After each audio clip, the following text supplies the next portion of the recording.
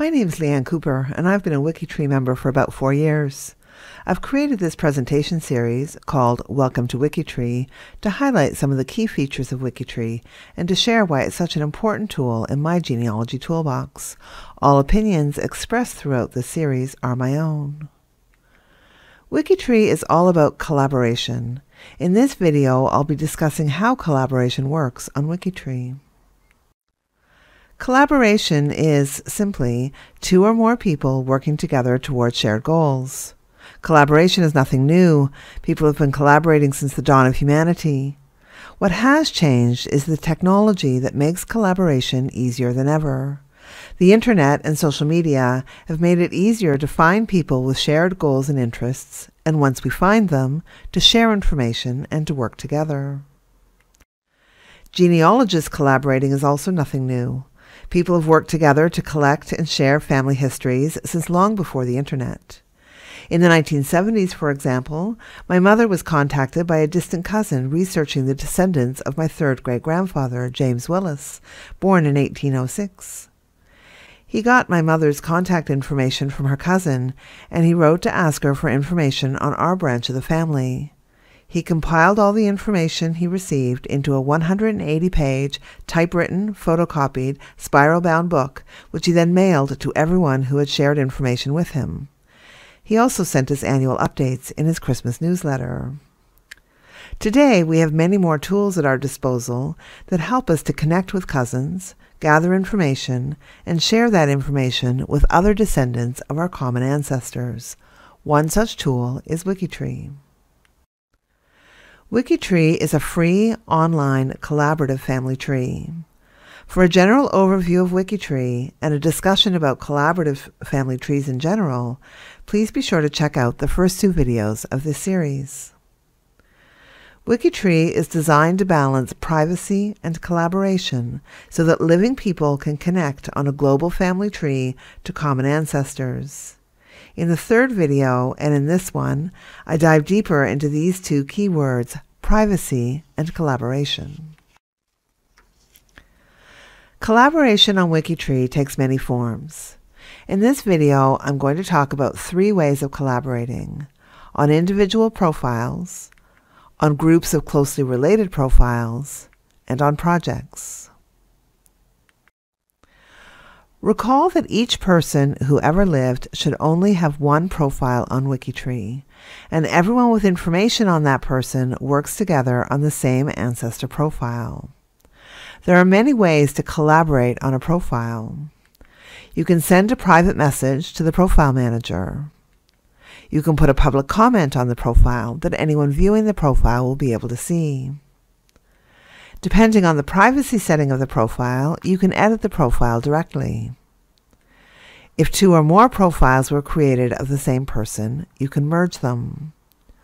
I've talked to many genealogists about WikiTree, and it's these last 2 that scare some people. What, they ask? Someone else can just go edit the information I've put there? I don't know if I like that. What if they're wrong? It's really not as scary as it sounds. You do get notified when people make changes to the profiles on your watch list, which is made up of all profiles for which you're on the trusted list. On your home page, you'll see the family activity feed, where you can see who has made what changes to which profiles. This information also gets emailed to you once a week. Besides information on the profiles on your watch list, you can set tags for surnames that you're following, and you can see any activity on those names. This appears in the Wiki genealogy feed, also on your home page. And even if you miss that, on each profile there's a Changes tab. This gives you all of the changes that have been made to that profile since it was created. Here you can see that I created the profile for Robert Clements in July 2014 and did some edits to it in October 2014. This past summer, my 4th cousin, Anne, did some work on this profile, including adding a child that I didn't know about and editing his birthplace. She also added a death date and place. I noticed that her only source for this death date was her ancestry tree, so I searched for a better source, which I then added. By clicking on any of these changes, you can see exactly what was added. In this case, you can see that Anne added a death date of December 11th, 1934, and a death location of Vancouver, British Columbia, Canada. But what happens if someone adds something that you disagree with, or that you know to be wrong? WikiTree has established processes for resolving disagreements over profile content, and it works quite well. The key is to have good sources. If you have solid sources to support your position, it's usually pretty easy to resolve issues. In the 4 years that I've been active on WikiTree, I can only recall one instance that was really challenging. By going through the established processes, we did come to an agreement on what to include and what not to include on that ancestor's profile. In the vast majority of cases, I have found collaborating on profiles and sorting through conflicting information to be easy and painless. After all, we all have the same goals: to have complete, accurate information on our ancestors. The next type of collaboration I want to talk about is collaboration on closely related profiles, such as one-name studies, one-place studies, family groups, and events or associations. For example, you may want to work on a group of people from the same military unit, or buried in the same cemetery, or who were involved in the same event. There are 2 WikiTree tools that are really helpful for this type of collaboration: categories and free space profiles. I'm going to show you an example of collaborating on a family group where we're not quite sure how everyone fits in. I've been collaborating with my distant cousin, Arthur, on a quest to determine the parentage of my 5th great-grandmother, Charlotte Richardson. With the help of mitochondrial DNA, we've determined that she was most likely the daughter of James and Hannah Richardson, who were in Charlottetown, Prince Edward Island in the 1770s. There were other Richardsons on the island at that time that appear to all be related, but we haven't yet figured out exactly how. We created a category called Prince Edward Island Richardsons that we add to each profile. By clicking on the category, it takes you to a list of all of the profiles in that category, which allows us to easily link the profiles to each other even if we aren't sure how they're related. As well, we created a free space profile, which is a page that is not about a specific person. This is where we're documenting our research questions, the research we've done to date, and any information that we have that isn't tied to one particular person. The advantage of doing this in WikiTree, instead of just sharing this information between the 2 of us, is that other people can also find it, as, like an individual profile, a free space profile can be found with a Google search. Who knows who's out there who has the missing piece that will answer our questions? Finally, I want to talk about projects. A project is simply a group of members organized around a topic or activity on WikiTree. Projects make it easier for members who are interested in the same profiles or volunteer work to find each other, communicate, and coordinate their efforts. There are 2 types of projects. Functional projects are centered around WikiTree activities.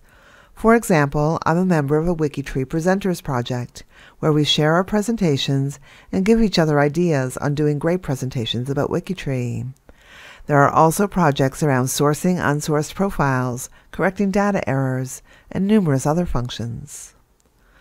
Topical projects are centered around a group of profiles that are connected in a geographical or historical way. This is similar to the closely related profiles that I talked about earlier, but on a much larger scale. Project members manage controversial or historically significant and widely shared ancestors and develop styles and standards for editing those profiles. There are high-level projects like Canada or United Kingdom, each of which has multiple sub-projects. These can be geographic, like Ontario, or thematic, like British Home Children. There are also historical projects like the Mayflower Project, Puritan Great Migration, etc., or projects related to particular religious or cultural groups like the Quakers or Native Americans, for example. Projects are a great way of finding others with shared interests and sharing information and resources. To find a project of interest, you can go to the Categories section in the Find menu and select the Projects category, where it will list all of the project categories and you can drill down to sub-projects. Alternatively, you can go to the Projects page, also in the Find menu, which will give you an alphabetical list of all projects. I'd like to close with the benefits of using WikiTree for genealogy collaboration.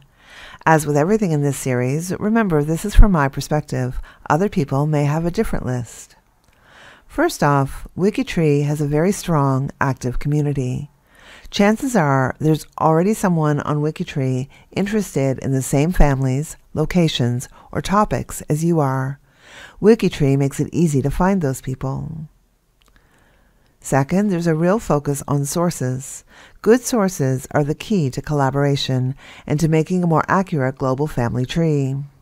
The WikiTree community takes sources seriously. WikiTree is great cousin bait. You don't need to be a member of WikiTree to find the information on WikiTree profiles. Anyone doing a Google search on your common ancestors will find the information that you include on profiles. And remember, this includes free space profiles. So people interested in the same topics as you can find you instead of you needing to always find them. And finally, WikiTree's free. Who doesn't like free? This brings us to the end of the video. In this presentation, I focused on collaboration. In other videos in this series, I present the key features of WikiTree, discuss pros and cons, and give some tips for getting started. I provide an overview of collaborative family trees in general and how they differ from individual family trees, and I talk about privacy on WikiTree. If you have suggestions for other topics you'd like to see me address, please leave a comment. I hope to see you on WikiTree.